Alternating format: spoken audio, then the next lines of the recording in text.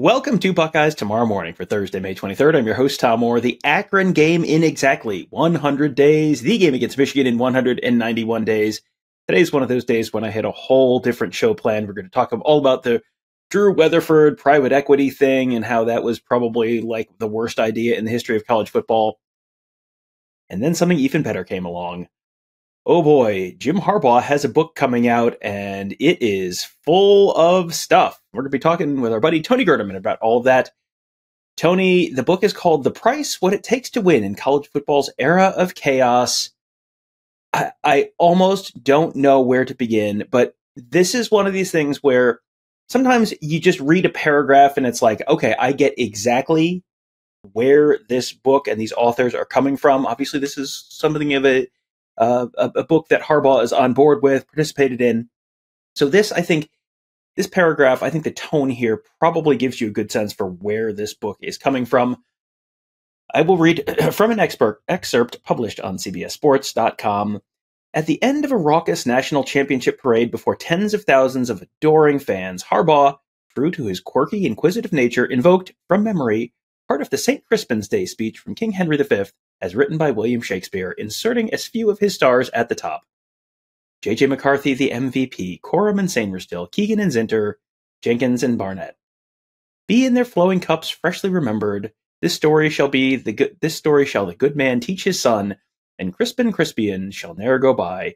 From this day to the ending of the world, but we in it will be remembered. We few, we happy few, we band of brothers. For he today that sheds his blood with me shall be my brother. Be he ne'er so vile, this day shall gentle his condition, and gentlemen in England now abed shall think themselves accursed that they were not here, and hold their manhood cheap, whiles any speaks that fought with us upon St. Crispin's Day. Team 144, we salute you, a band of brothers. Thank you. Tony, your thoughts? A lot of thoughts. One, if we're going to keep it to Shakespeare, can I please drink some poison? This is a bit much, but overall, you see the story, the book, and it's just as it says, a tiny excerpt written by Armin Katayan and John Talty.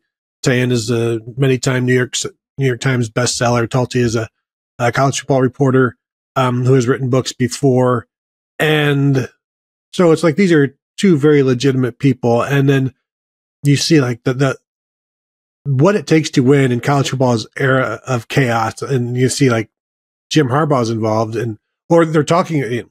To me, if you want to talk about the era of chaos, you're probably not going to be able to talk to Jim Harbaugh about the actual chaos. You're just going to be able to talk to him about what he's been through and in the story that he wants to give you in as much detail as he wants to give you.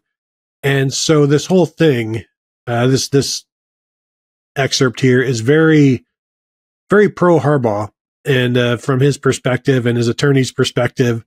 And I didn't know that we needed to have some Shakespeare in here, but apparently we did.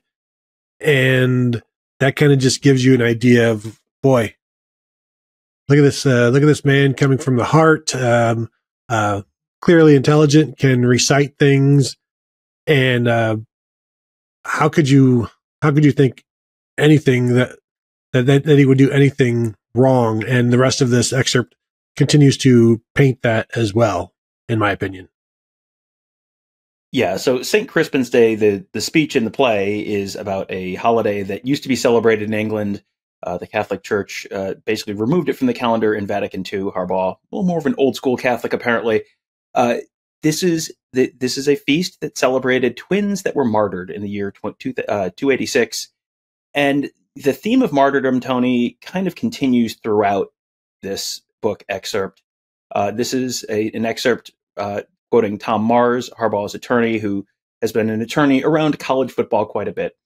Quote, "I will tell you this," said Mars. "I told Harbaugh's agent, Don Yee, and Jim as clearly as I could, more than once, more than twice, that in my opinion, if he stayed at Michigan, the COI, which is the Committee on Infractions from the NCAA, is going to punish Jim under the vicarious coach's responsibility legislation, and he's dealing with a COI that's clearly manifested bias against him. He's going to sit out 4 games, maybe 6, and whatever we do, the COI is going to find him guilty.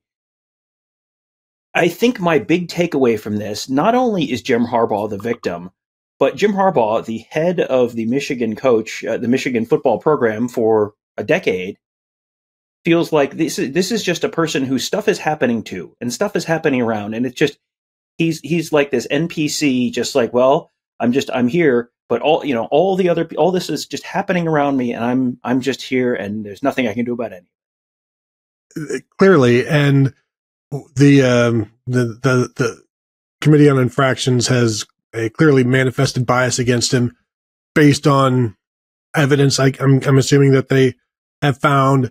And so I guess any good defense lawyer would say, if we can just pick up and leave, let's do that. You know what? We're done here at court. Your Honor, have a good day. We're no longer going to participate. We're going to go to the NFL. And you're never going to lose a case like that if you just walk out on it.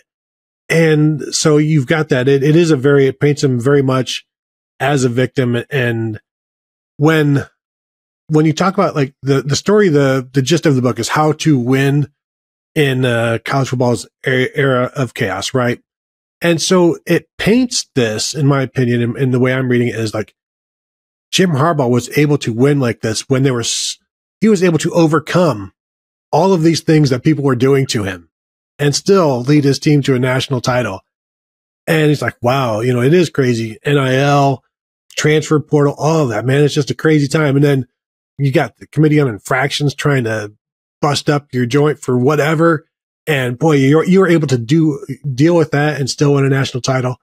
And so, it was like championing what he was able to accomplish without acknowledging that he was creating or was allowed this nest of this rat king to develop underneath them and get all tangled. And you've got the NCAA involved, and you've got the NCAA, wanting text messages, wanting emails, constantly knocking on your door, and just really, really being annoying.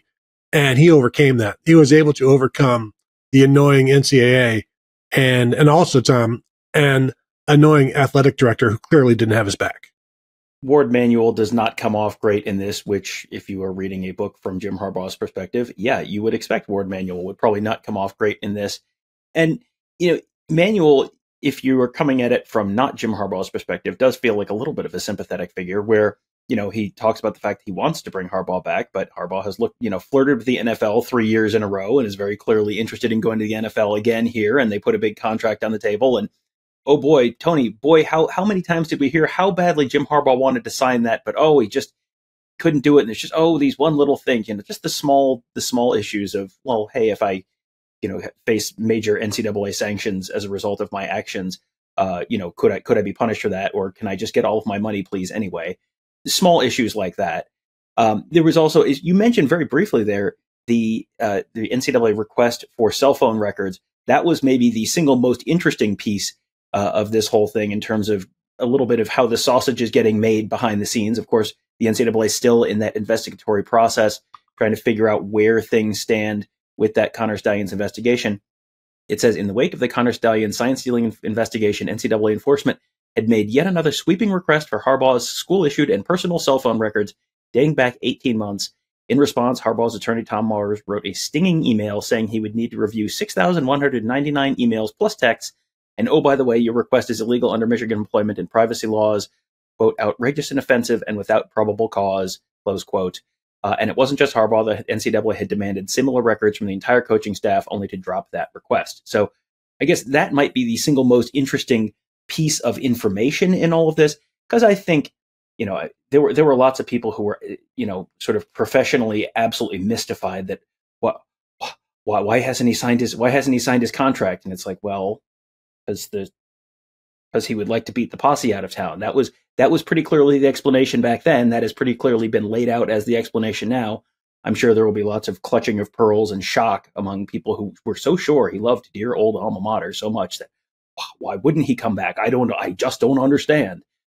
But other than that, I feel like this maybe is, one of a really interesting look inside what, what that investigation is trying to do, and maybe where that investigation is going to get hamstrung a little bit in terms of trying to get down to the truth. And, Jim Harbaugh's long protestations about how he never knew anything about anything about, he knew nothing about nothing for the whole multiple year process of the Connor Stalions thing.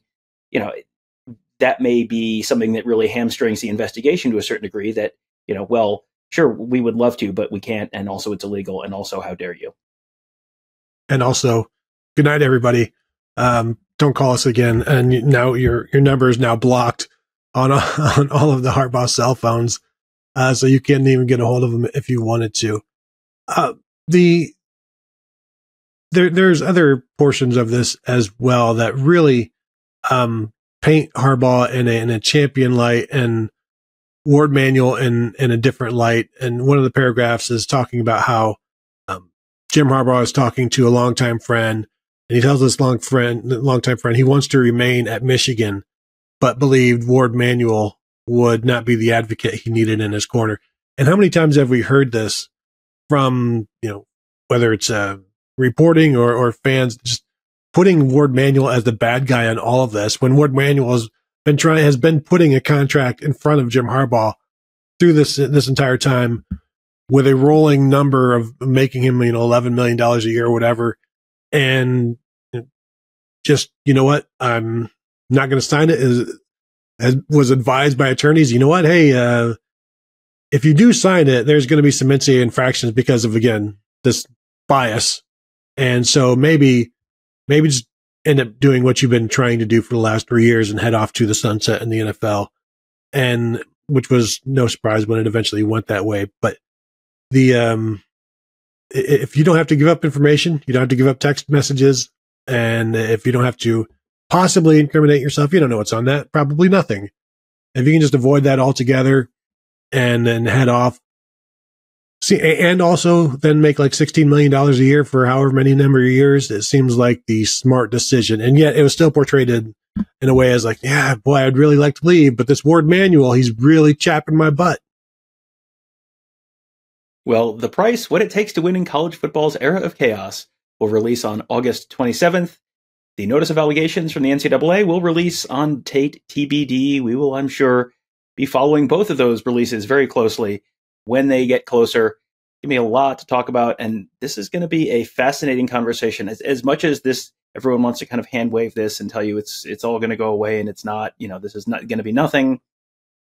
We'll find out. We'll find out how nothing or not nothing it is when the notice of allegations comes out, and then, of course, the NCAA punishment or punishments, whatever they end up being, 6 to 8 months after that. We will find it all, and whenever we do, we will talk about it here on youtube.com/BuckeyeHuddle and at BuckeyeHuddle.com. We still have the longest running thread in the history of our board going on the Huddle board presented by Jeff Ruby Steakhouse, all about the Michigan situation.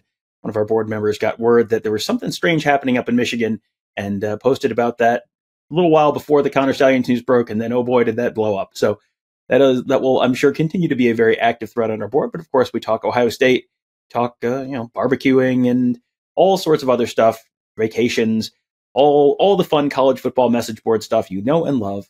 It's all at BuckeyeHuddle.com. And of course, you can also find us at youtube.com/BuckeyeHuddle. That'll do it for today. Thank you guys all for joining us. Have a great day. We'll talk to you tomorrow.